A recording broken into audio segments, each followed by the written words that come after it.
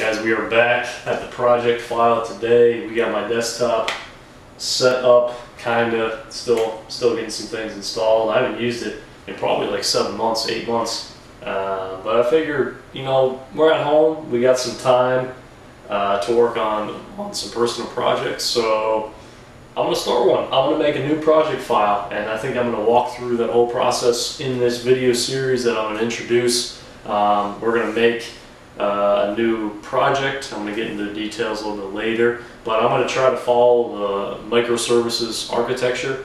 So today what I'm going to do is I'm going to start making the let me show you. I got this drawing here on the iPad that basically, can you see that this is what we're going to accomplish today. We're going to set up the API gateway, and we're going to set up the user's microservice. So what that basically means, guys, is we're going to set up our SQL Server, our SQL database today. We're going to set up the API gateway. I think I'm going to use Ocelot. Ocelot is just a free, open source API gateway that you can use with .NET Core, and that's what we're going to use. And then I'm going to set up the user's microservice. And then when I get that set up, the API gateway will handle the routing to the microservice. So let me see how that works out. But I'm going to be able to I'm going to try to do this on the video. We'll see how that works out.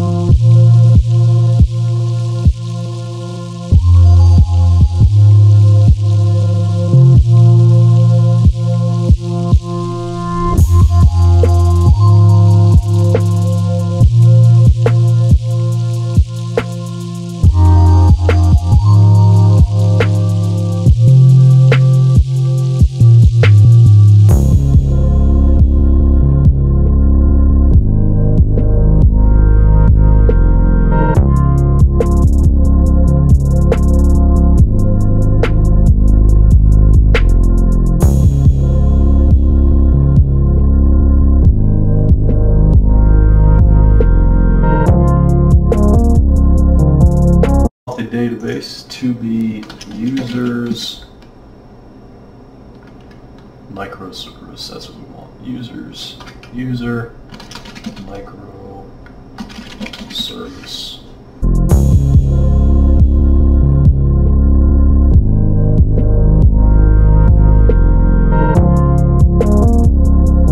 And go databases, and you will see user microservice database.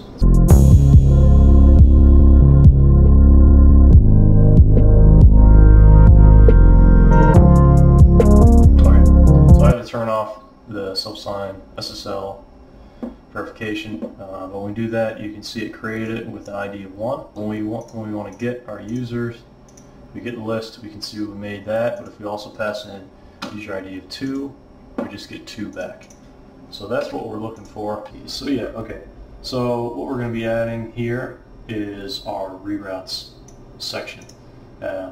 So we're going to be adding some of this information here, but we're going to be focusing first on this reroutes part for right now.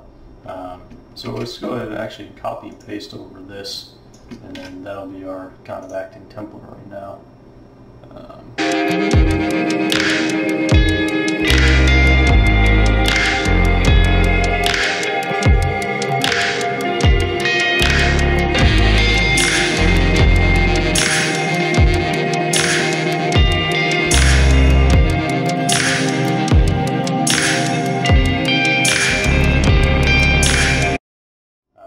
You want to go to multiple startup projects because your Ocelot API Gateway needs to be running as well as all your microservices. So we are going to say start and then start. So right now what we're saying is the API Gateway is going to be running and the user's microservice is going to be running. So when both of these are running, we're going to first hit the API Gateway, which is going to route us to the user microservice, if we call that API. So apply that. Okay. And let's go ahead and start here, and you'll notice that changes because we set up the new startup projects.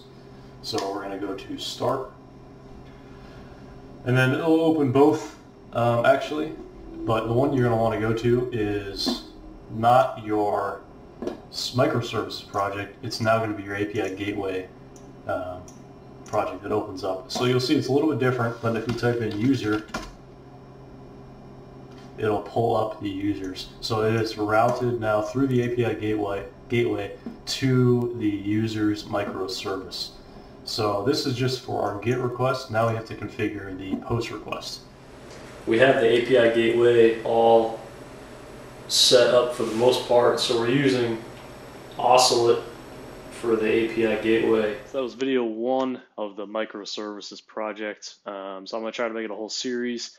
I have some footage of me building out the next microservice I'm working on that's going to fit into this solution.